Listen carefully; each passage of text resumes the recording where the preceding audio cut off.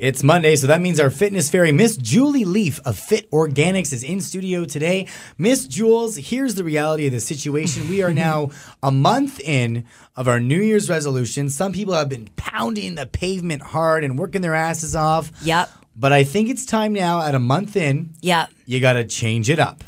You know what? You're absolutely right. It's everybody's starting to get a little bit bored of what they were really super excited to do before January. Right. And it's really important to make sure that you're changing up your workout routine.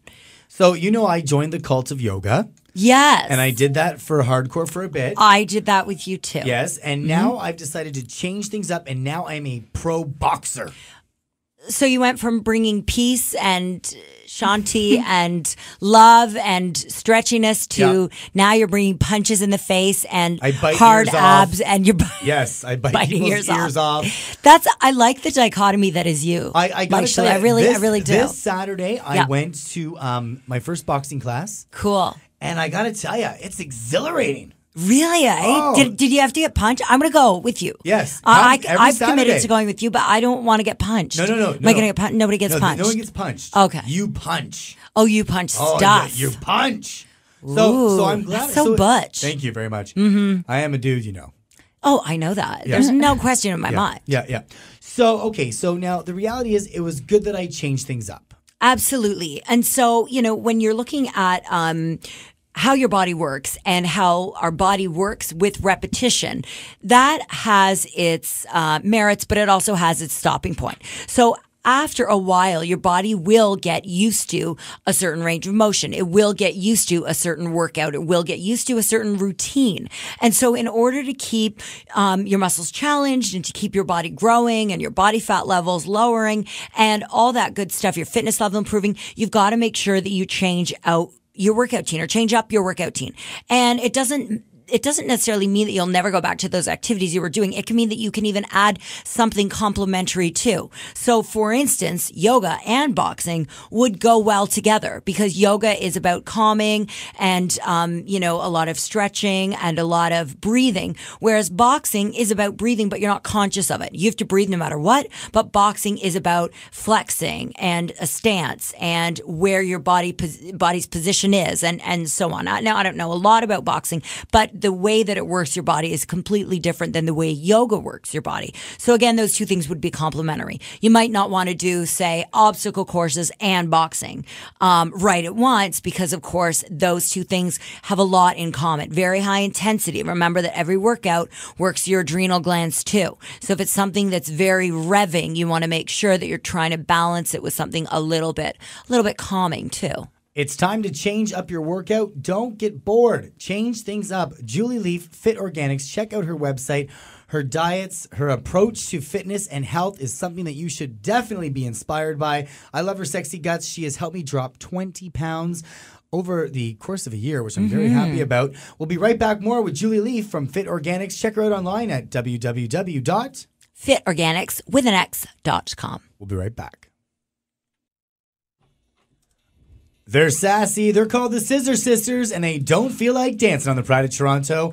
103.9 Proud FM. And if you're just joining us on the Chalut Show, it is Mind and Body Monday, and we're talking to our fitness fairy, Julie Lieff. And the reality is we are a month into our New Year's resolutions, and there is a time and a place where you need to change your workouts up. So, Julie, what are the 4 reasons or the ways you got to change it up? All right. So first and foremost, as is true with you and I especially, and all the other ADHD types out there, when your workout bores you.